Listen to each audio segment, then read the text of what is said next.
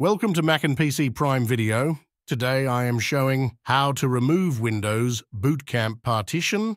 You have this Windows running on your Mac using Bootcamp, and for some reason you don't want it anymore.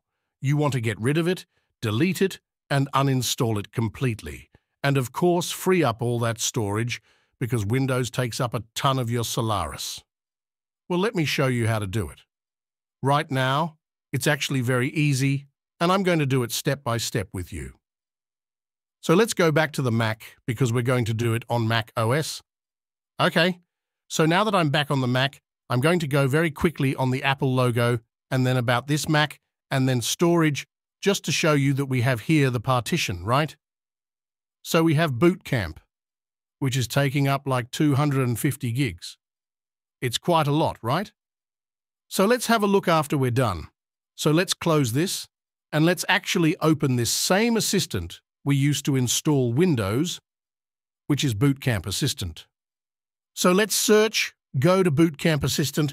Of course, you can do this like press command in space, or maybe go to your applications folder, or even here, it's up to you. All right? So open a Bootcamp Assistant, and then you're going to normally continue, and then we'll see restore disk to a single volume. And that's exactly what we want. Just have macOS one volume, and you will see here this warning. The Windows volume, in all of its content, will be permanently lost. That's exactly what we want. But please keep in mind that when we do that, we will lose everything in all the data that's on the Windows machine. So if you have like a document or whatever, make sure to back it up. Okay? Put it on flash drive or something. Just make sure to back it up because you lose everything that's on the Windows machine right now. Tap on Restore and then put your password or your fingerprint if you have Touch ID, like I've just done, and then wait a few seconds. And as you can see, we have here Status Restoring Disk. So it's doing its thing. It's actually deleting everything and deleting that whole volume. Let's just wait. That process is automatic, and it just takes a few seconds. It's done well, great. So partition removed. It's been removed, and we don't have anything else we can quit.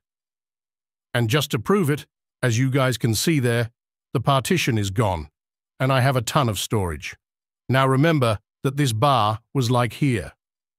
Well, now has completely freed up, and I have a ton of storage, and you're done. That's it. It just takes a few minutes, right? So that's pretty much it. Hope you enjoyed this video. A short one, but extremely helpful. Tutorial you how to uninstall, delete, and remove Windows. Complete CLI out of your Mac if you're using Bootcamp. So, that's pretty much it.